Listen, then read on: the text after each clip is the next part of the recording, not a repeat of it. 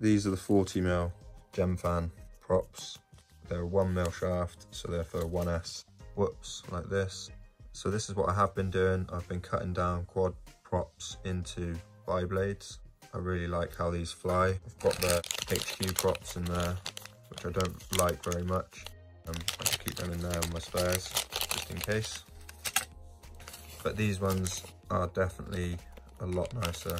I put them on this whoop already, and they fly so well. They're really smooth and precise. They've taken a bit of a beating already, as has the frame. A little bit of a weak spot on my frame. These weigh about 0.3 of a gram, whereas these ones weigh 0.24, which is the same as the HQ prop. It's really nice. I'm going to do a bit of flying. So I'm going to fly around in stable mode. I'm not that fussed about flying in acro in the house. It's not that much for space to fly in acro. It's tight gaps that I'm trying to hit. You know, I'm not trying to be too confident in what I'm doing, because if I fly in acro I end up crashing into stuff a lot more. I can fly in acro, but I prefer to do that in a bigger environment. This is just inside my flat, and I'm just trying to utilize the space that I've got here. And as you can see, these are some L-dart gates that I've got, and there's some plastic hoops that are made from a brewing pipe or something like that. It's a clear tube, and I put some paint in them.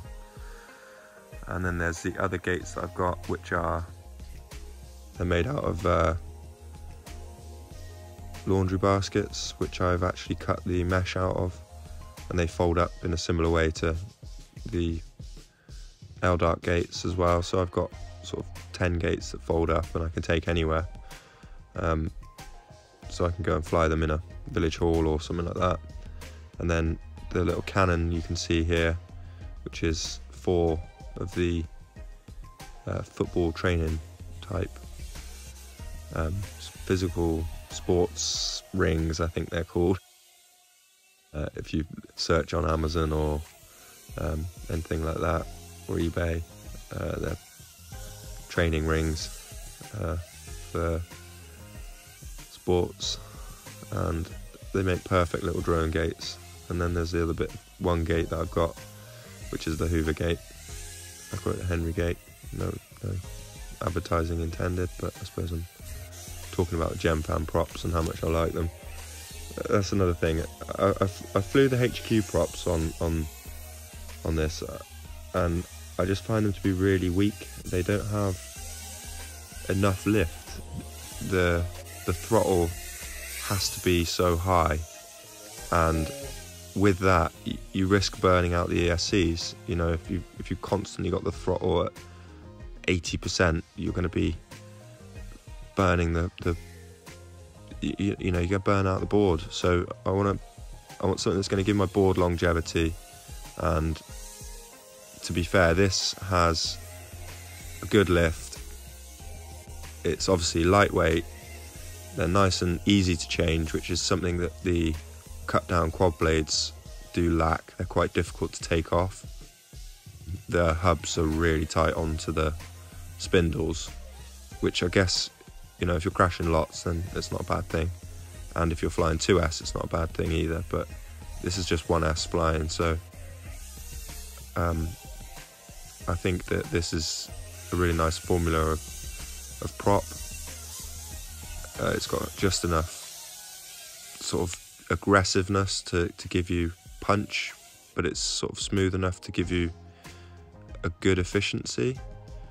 And it's a slightly different shape to the original quad blades that I cut down, but they're less aggressive compared to the cut down quad blades that I've got. But the durability of them's, you know, equal. I would say, you know, it's then they don't snap off at the hub. I've had other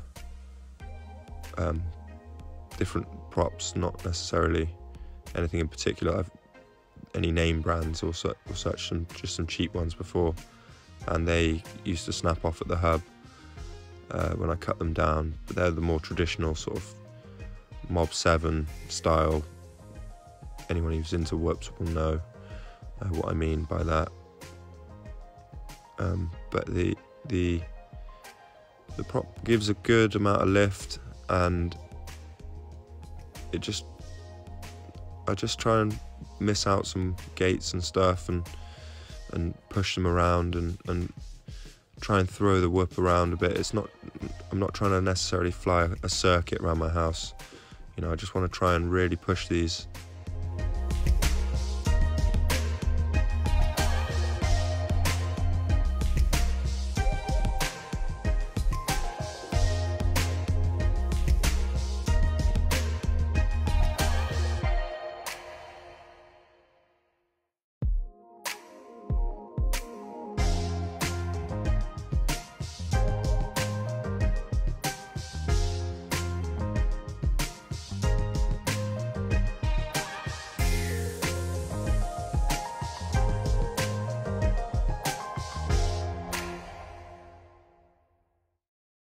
These little bi blades are really good. I think they're perfect, basically.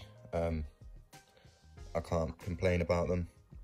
You know, you can see there's a little chip in the edge of this little bit of blade there, but when you crash and stuff, you know, they don't come off, but they do actually come off the hub pretty easily. I can sort of just about take them off just like that, sort of, if you get your fingernails just underneath them. It's a really good prop. It's really smooth, and I like it, and I recommend them. Unfortunately, I can only get them in grey at the minute. They will have them coming out in a blue colour, I think, but happy flying.